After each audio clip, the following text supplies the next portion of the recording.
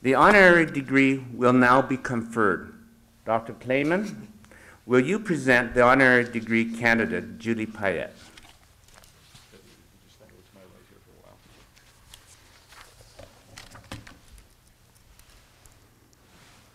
Mr. Chancellor, each generation produces a few individuals who come to serve as exemplars of talent, intelligence, industry, and courage. Julie Payette is one such individual. She's undertaken an amazing quest, one that has stirred the hearts of all Canadians. It's with great pleasure and with pride that I present her to you today. Julie Payette's achievements give fresh credence to Aristotle's words, "Excellence is not a work of art, it's only a habit." Indeed, excellence is a habit that Ms. Payette developed very early in life.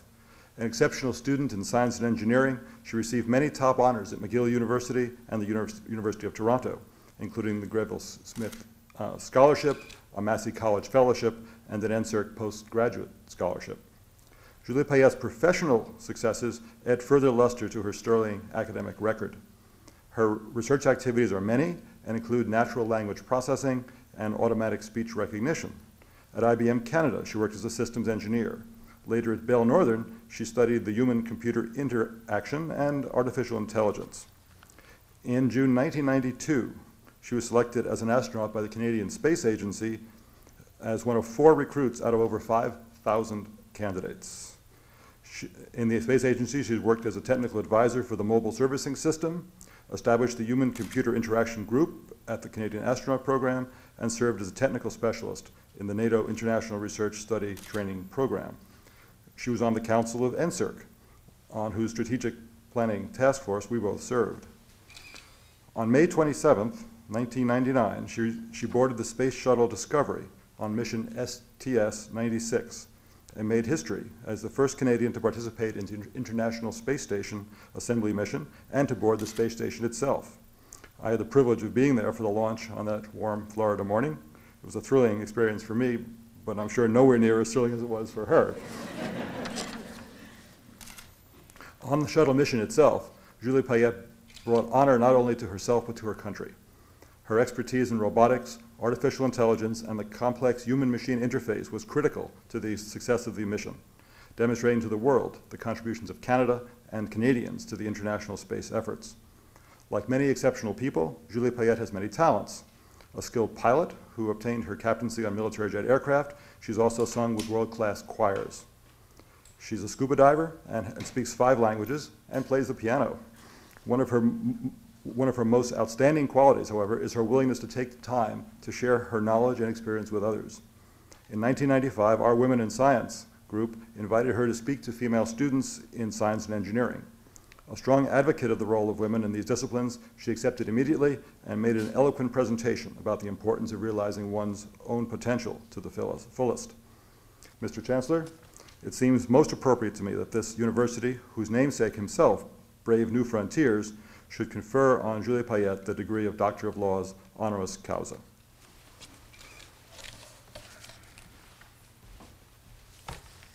Julie Payette, by virtue of the authority vested in me and in the Senate of this university, I hereby admit you to the degree of Doctor of Laws honoris causa. Dr. Payette will be hooded by Dr. Bruce Clayman, Vice President, Research.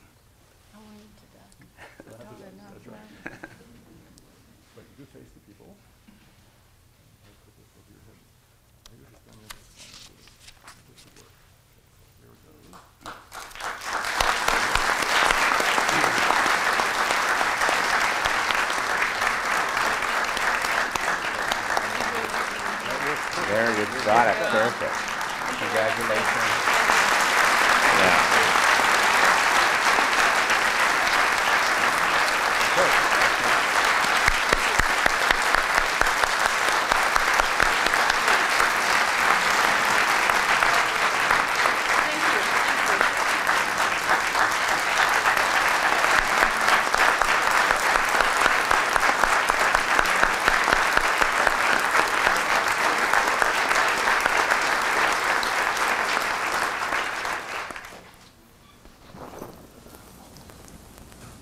That was an unprecedented event.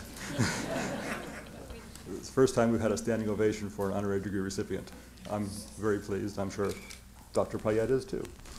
I now call on her to give her convocation address. I'm not as tall as he is. Thank you, Bruce. Thank you, everybody. Good morning. Needless to say, this is quite an occasion. Thank you very much for your welcome. It is both an honor and a privilege to be back at Simon Fraser University in this beautiful city. And of course, the weather has been commanded to be absolutely gorgeous. Before I start talking to you for a few minutes, I have to say one thing, is that most of the time, me being just an engineer, I'm not very good with words, so I usually borrow them from other people who write them better than I do. And I had a quote prepared, and that was a quote by Aristotle about excellence.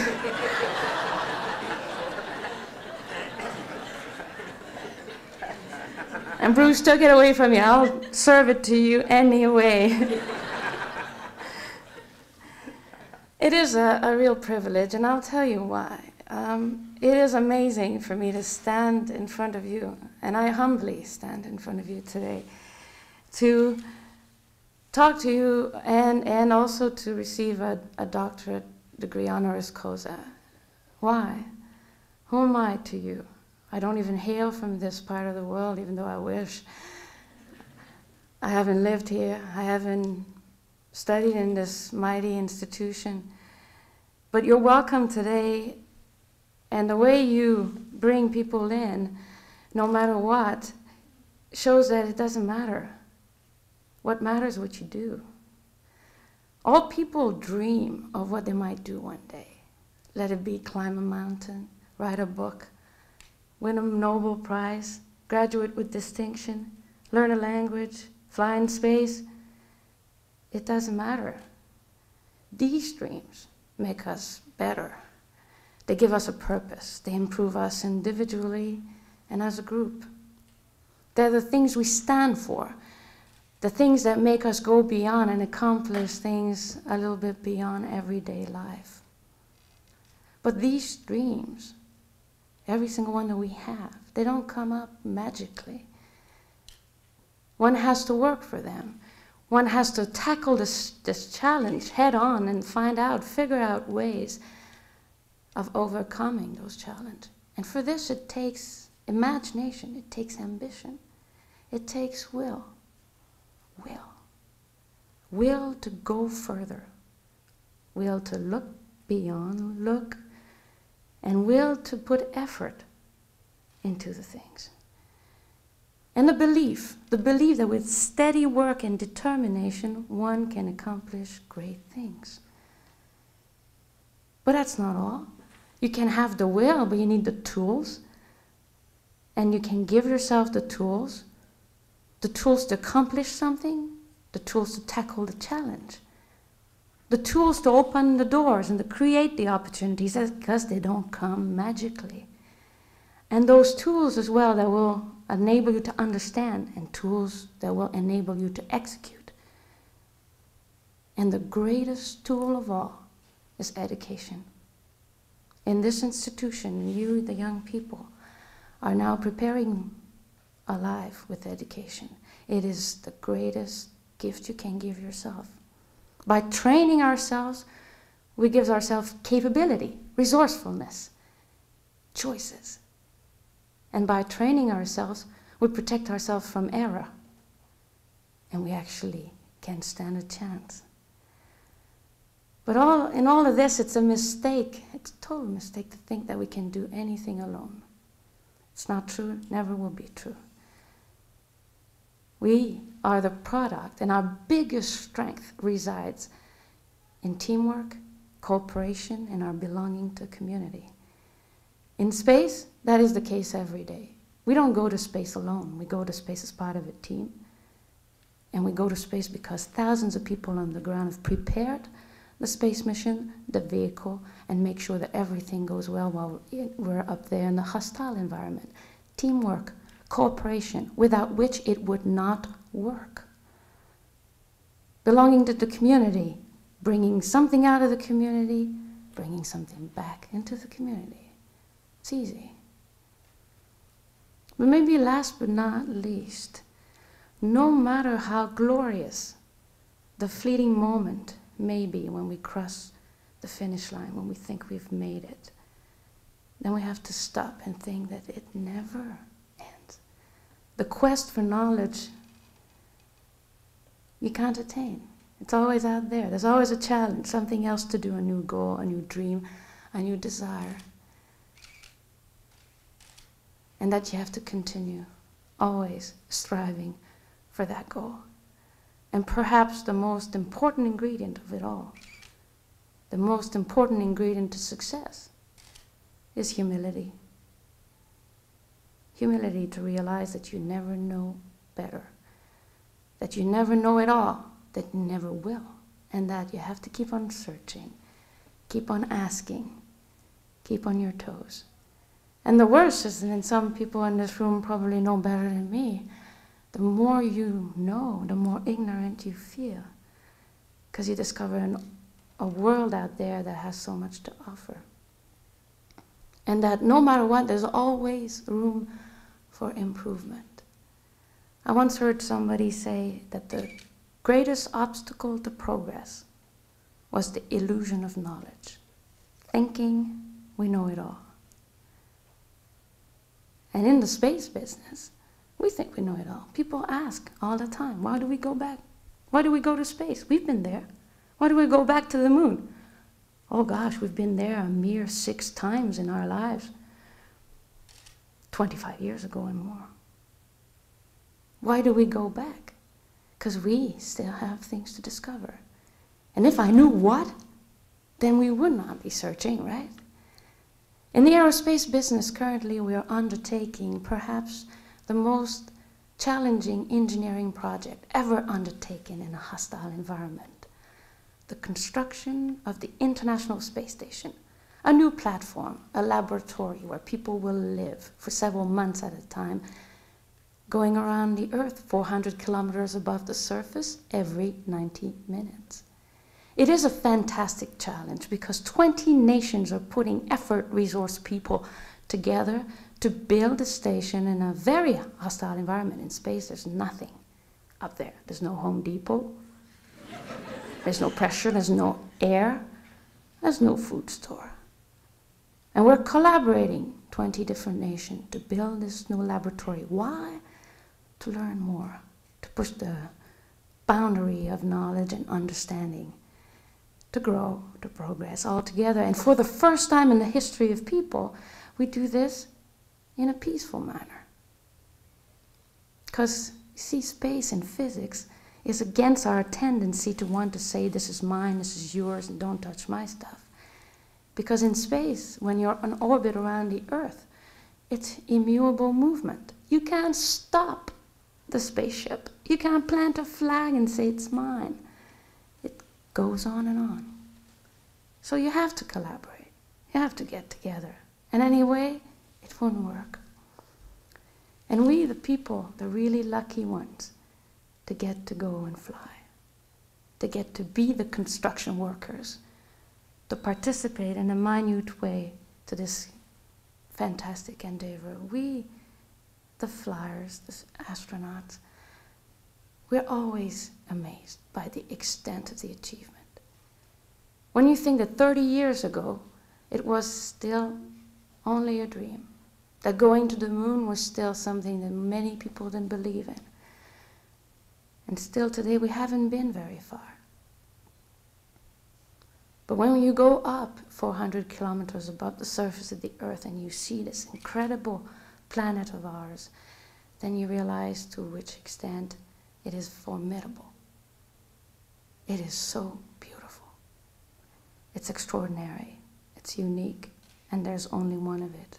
Planet Earth, as seen from space, is grandiose, magnificent, and fragile. Canada is luscious, green, vast, and empty. And it makes you realize that basically planet Earth currently is our spaceship, is our common spaceship, us 6 billion or so. Or is it 7 now? Our spaceship, it is the place, the only place where we can live. And it strikes you plain in the forehead when you see it from above, traveling at 25 times the speed of sound. But the amazement doesn't stop there.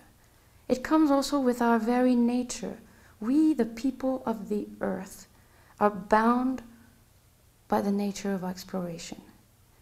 We always want to go further. We always want to run faster, to climb the highest mountain, to fly higher. It will never stop. We cannot turn our backs to challenge. It's been so before, it will be so in the future. It's an intrinsic desire, compelling desire to know more, to push further, and there will be no stopping.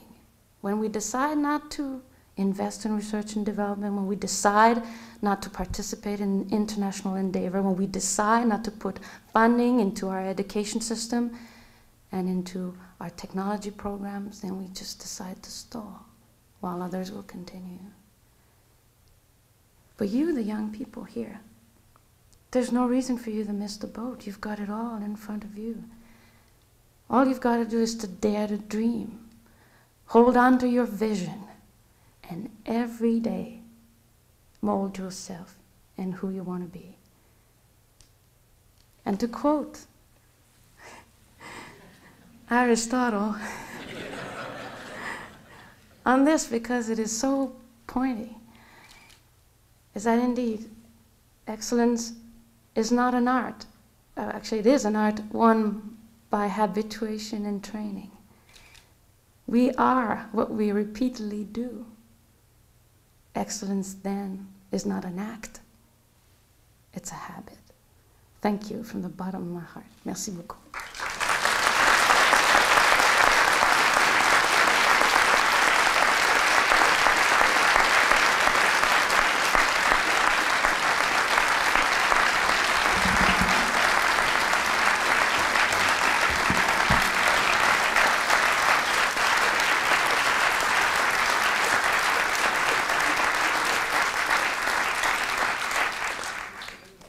Thank you, Julie, Dr. Payette, for an inspiring, beautiful speech.